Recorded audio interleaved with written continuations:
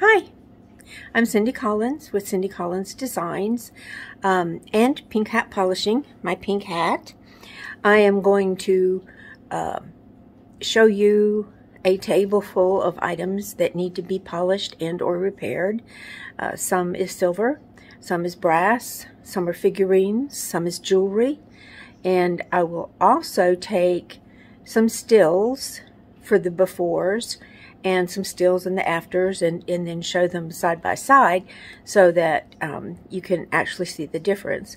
I'd also like to, in some cases, with a few of them, I may do a short video and show you what I'm doing it and how I'm doing it, especially in some of the more complicated things that need to be done.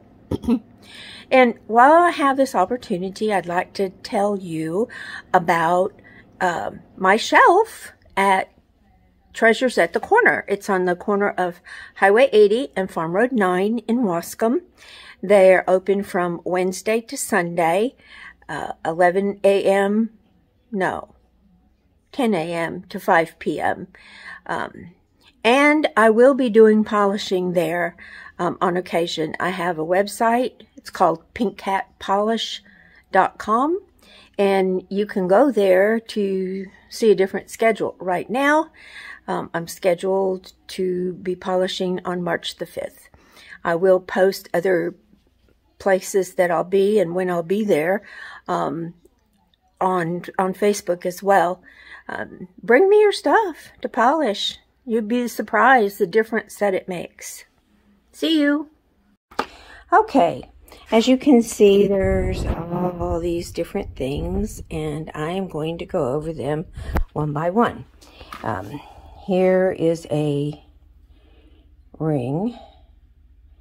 You can see it definitely needs not only polish, but it needs to have some things fixed.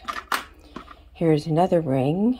This one is in not too bad of condition, but still needs some polishing. This is my husband's class ring.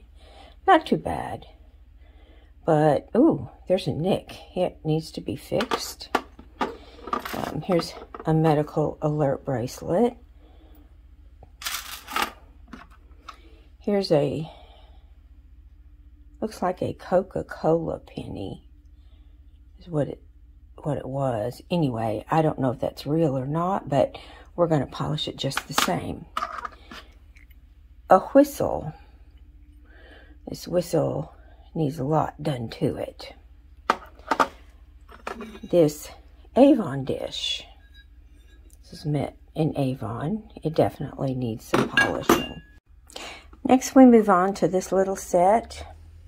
This is a little set of camels, little brass camels that come from India. They're not too bad a shape. They're pretty tarnished though.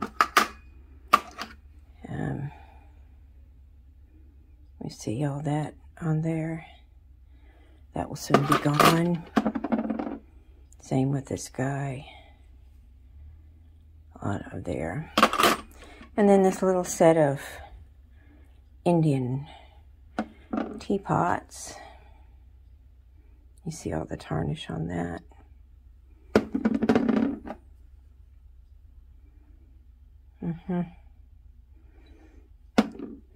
It's like little nesting dolls. And then, of course, here's this little teapot also. These were made in India. And I'm pretty sure they're brass. Bottle opener. And I like it. I think I've got to do some repair on it. So we'll see how that comes out. And here's a mortar and pestle that I've already started on. But you see all those divots and all of that? And all that there? Well, I had started taking them off, but there's more to be done. So I still have some more work to do on this. It's not ready by any means. Okay, here's some candlesticks. And as with the other ones, before I even start to polish or take tarnish or anything off of them, I will clean them up. This one's got some wax on it. I have to get that off of there. And then this is a Christmas ornament. It's a reindeer with some sleigh. And I started working on it, and then I thought, well, how about if I just show people the before and after and what I've done. This, I've already started on a little bit of it. Not very much. You can still see that there's quite a bit. And then, last but not least, here is this thing of coasters. Now, I did already wash off some of this, but you can see there's a lot there that needs to be taken care of. And there might even be some pitting that I won't be able to do anything about.